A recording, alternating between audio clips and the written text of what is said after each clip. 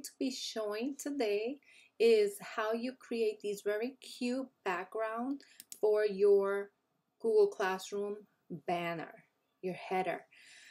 So let's get started. So there are two of them that I played around with, and this is one that I was building. So I am going to show you from scratch how I start this. So the first thing you want to do is go to Google Slide. Okay, once I am in my Google Slide, what I'm going to do is press this plus. That way I could create a fresh new one. And this is what I get, right? So let's close that up. I am going to grab all of that, enter, and it deletes. I mean, enter, delete, and it deletes. So the first thing you want to do before you start working with the canvas is go to File, down to Page Setup, and you're going to Custom. Go down to Custom, change your size, your page size. What we want, or what Google Classroom wants, is 800 by 200 pixels. So I'm going to apply, and there goes my starting. Okay, so I'm starting with this blank canvas. So I'm going to click on background, and now I'm going to choose a background by going to a Google image search.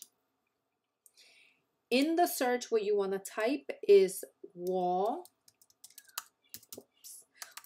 and floor background.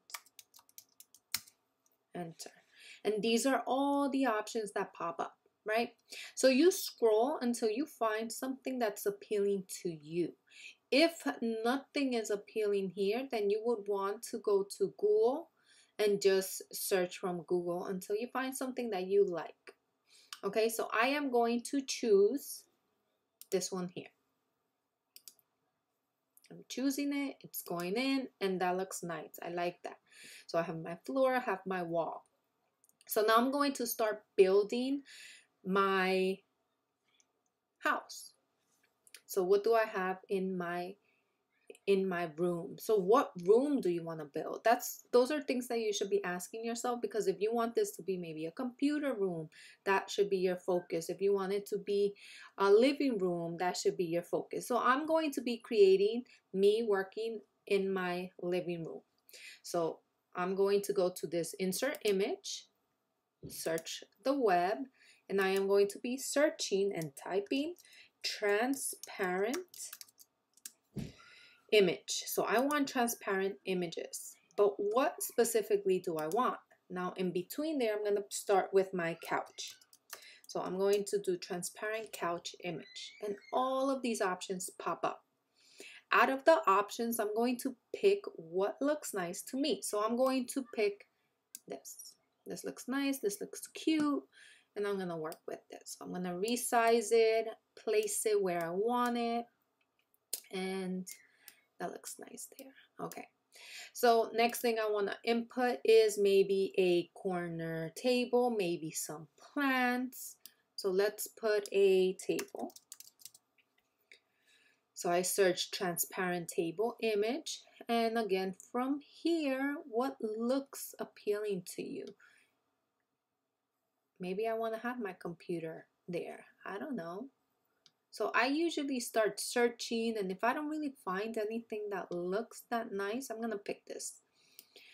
I search something else. So let's pick this round table.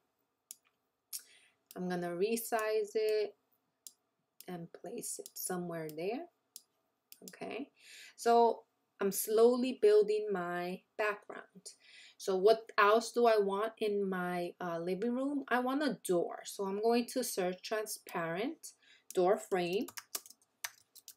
And I am going to pick a door that looks nice to me. So I'm going to pick this door. This door looks, again, looks cute to me. I'm going to drag it and start putting it where I want it to go. Okay, so that looks fine there. Let me push it more that side. All right, so there's my door, there's my couch, and I'm slowly building this. So what else do I want in my house? Maybe I want a window. So I'm going to search again, transparent, window,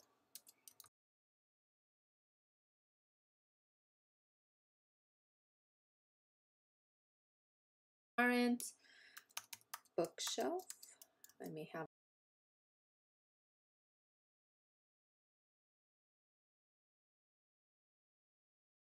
is I'm going to click on that and I'm going to crop it. So I'm cropping those books out of the way. So that way I have my bookshelf exactly what I'm looking for it to be. So I could resize it, maybe make it just a little bit smaller, make it a little bit bigger. And again, I'm slowly building my scene, what I want in my background. Okay, so I like having pictures. So let's start searching transparent pictures.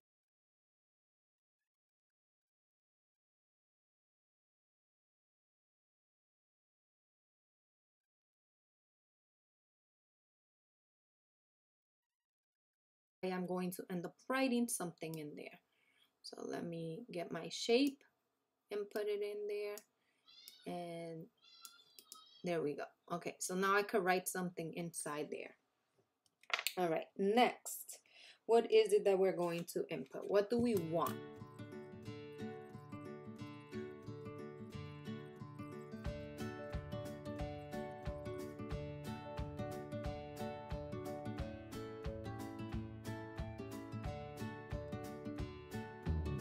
I'm done with this. Now what I'm going to add is myself. And what you're going to need for this step is you're going to need a Bitmoji extension. So I have my Bitmoji extension. It pops up here and you have all options. So you create yourself and you dress yourself, you do your hair however you want. And once you create your Bitmoji, you add it onto your Google Chrome.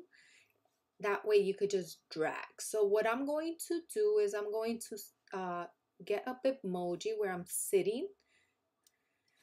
So here, this is a good one. Maybe I'm sitting and I'm just looking at them. Let me add myself in there. This is the most common one that I've been using. So I'm gonna resize myself, put myself somewhere there. And let me add my text to the back. So to add my text, what you're going to need is a text box. I want a text to go here, and this is where I input my class. So let's say Algebra 1. I normally don't like this font, so I start picking the font that appeals me. So let's do something cursive. I change the color. I like purples, I like blues. So Algebra 1. Maybe you want to add a Bitmoji in there. Again, you get to decide, right? I'm going to do the same thing here, and in this frame that I have here, I'm going to say working from home. Let's do maybe a blue this time, and let me center it. All right, so something like this. This looks nice. Again, whatever it is that you want. I like to have my my class's name in there. Maybe you want to have office hours here. You want to add a computer. You could get as fancy or as simple as you want with these. But once I am done with my banner, what you have to do is you're going to go to File and you're going to need to download this. What you're going to need to do is download it as a JPEG.